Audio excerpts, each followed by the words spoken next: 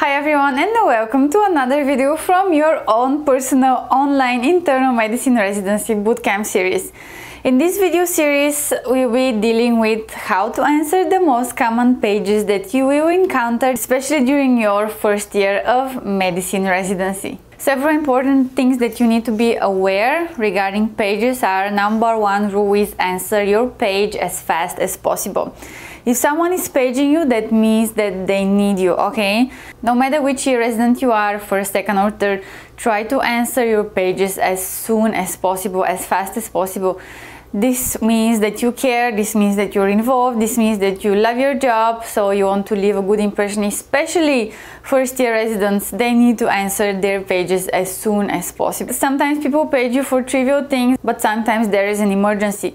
So always when you get paged, assume that there is an emergency. The page is urgent and you need to get on it stat. This is the mindset that you need to have all the time regarding pages. Answering your pages fast leaves a huge impression on people, and it's very important for your well-being in the hospital. When you answer your page fast, people know that you can be trusted upon, okay? That they can count on you all the time, and you want to be that person. Answering your pages fast teaches you responsibility, which will be helpful for your entire career.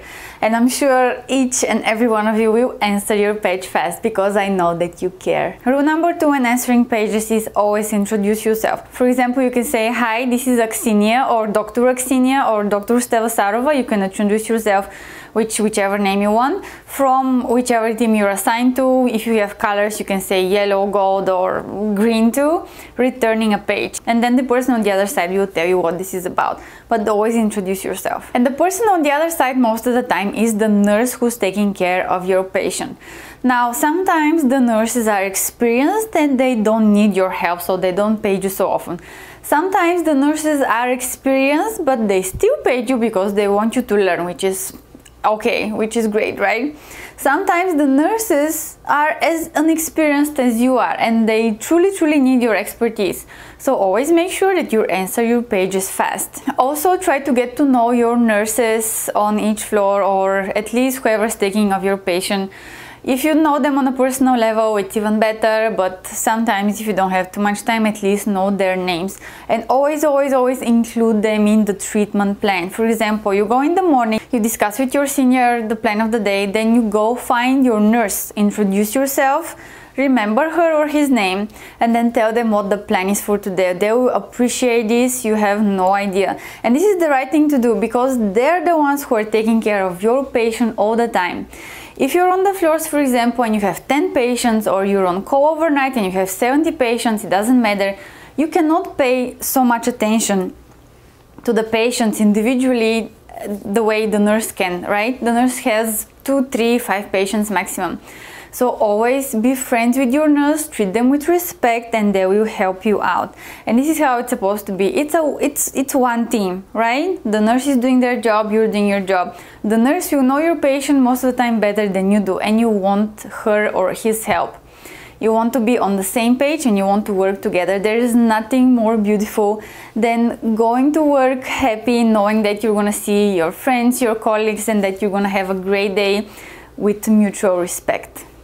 Another super important thing to avoid being paged all the time is to be present. Always be there where you're supposed to be. If you're, for example, on the second floor, you should be at the nursing station on the second floor, wherever there are computers available. You need to be close to your patients and close to your nurses, so you don't get paged so often.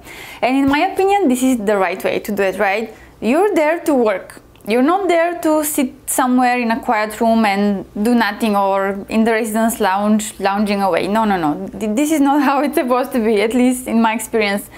I know that different people work in different ways. Some people need quiet spaces to think about the patient and collect their thoughts and all that stuff. But especially if you're first year resident and you're sitting away from your patient, it leaves a terrible impression on everyone. So regardless of how your brain works, always try to be available, always try to be at the station where you're supposed to be. Close to your nurses, close to your patients, so you're in control of things, right? You want to know what's happening with your patient.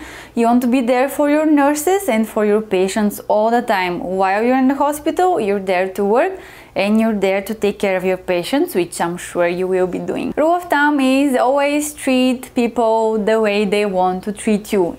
If you want people to treat you nicely and respect, you know what you need to do. And the last super important thing regarding pages before we get into the matter of things is the following.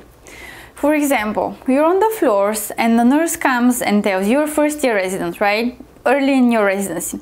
The nurse approaches you and she tells you, Doc, listen, the patient's sugar is very low. I checked the POCT, it was in the 50s. I gave the patient some orange juice. I rechecked it again, it's still in the 50s.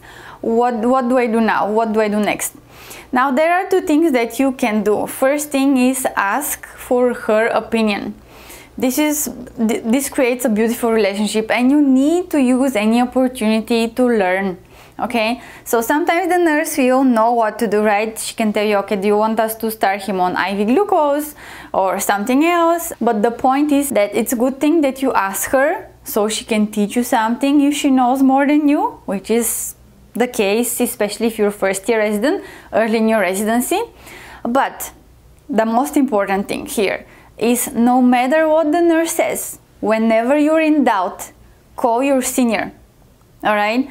Don't jump to solutions and conclusions by yourself whenever you're in doubt. Your senior, if it's not around you, call them, page them. Your seniors are there to help you. Your seniors are there to teach you. Your seniors are there for you all the time. There are no stupid questions. There are just stupid decisions, all right? So if you're in doubt, whenever you're not certain, okay, should I do this or this, whenever you're not crossroad, the most important thing to do is call your senior.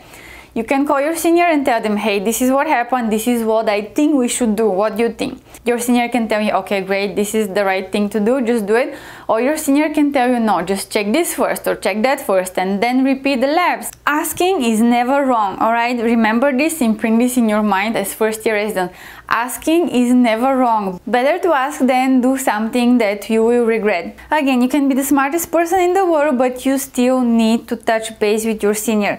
Asking your senior will leave such a great, beautiful impression on them, because they will know that they can trust you, that you will not take some frivolous decision on your own without asking them first and without double checking that this is the right thing to do. So when you're asking, you're doing yourself a favor, you're doing your patients a favor, and you leave a very good impression on your senior that you're a trustworthy person. Thank you very much for watching. This is the end of our video. I hope you guys found it useful. I will see you on the next video.